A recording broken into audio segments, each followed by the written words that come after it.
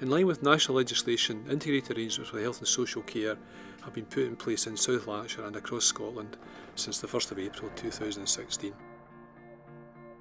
Integration is about local teams of professionals working together alongside partners including unpaid carers, the third sector and the independent sector to support people. South Lanarkshire Health and Care Partnership's vision is clear, working together to improve health and well-being in the community, with the community. This film shows integration working in practice, supporting Allan with the range of challenges he has to continue to live as independently as possible in his home, in his community.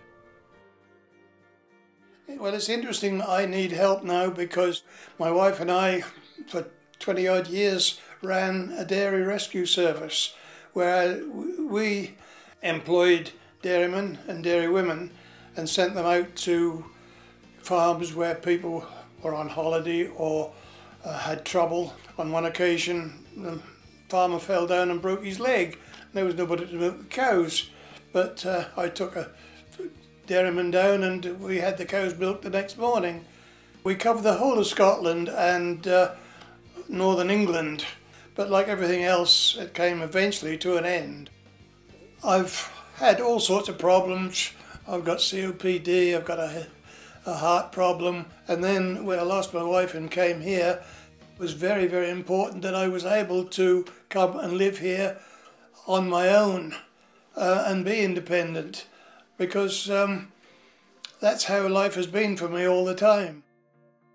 Yeah. Quite a mixed neighbourhood, isn't it? Yes, there's a lot of elderly folk like me. I won't be a minute then. Okay. The benefits of the integrated working are quite immense to the patient because they can have care from a wide range of services which are integrated from one base. We can, as you can see, we can communicate with Allan fine. We can ensure he has the occupational therapy aids he requires for his daily living activities, such as shower aids and his walking aids, and the district nursing service can attend to his nursing and medical requirements at home. Partnership with the social care is immense because the carers come in on a daily basis to assist him with his activities of daily living. I think the communication within the GPs and the nursing service have always been good, but now that we have the wider team to support us in caring for the patients, we have regular teleconference calls, and our MIDAS working system allows us to speak on a daily basis with our colleagues and other services all the time, and social work can pick our nursing assessments up and have them ready and read within 2-3 days and respond immediately. So the workings are immense for the staff as well as the patient. Thank you very much for helping, Ethan. I'll put that in the bin in the bin. Bye-bye, Allan. Take care. Bye-bye.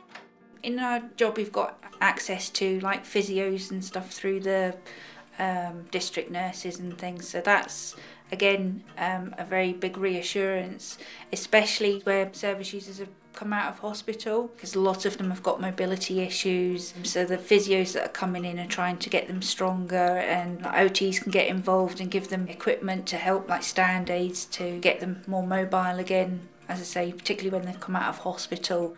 When I first came from hospital, I had a problem with sores, and the district nurse came in every day and attended to me. And then the carers were here when I came back from hospital. There was a carer waiting here for me to see me settled in, and since then the carers have been coming in every morning, and I cannot speak highly enough of them. They are literally all my friends. From a home care point of view, we go into service users on a daily basis in most cases, and we can quickly notice a deterioration in their condition, and we could quickly flag that up to a district nurse, and they can go in and then take prompt action and follow that up. So all that joined up service is very reassuring that everybody's working in the same end goal. I've been in Wishaw Hospital twice. I've been in Kellow Hospital 3 times and been looked after extremely well in both places. But being able to be discharged from hospital and come back and live here on my own has been the biggest benefit of all.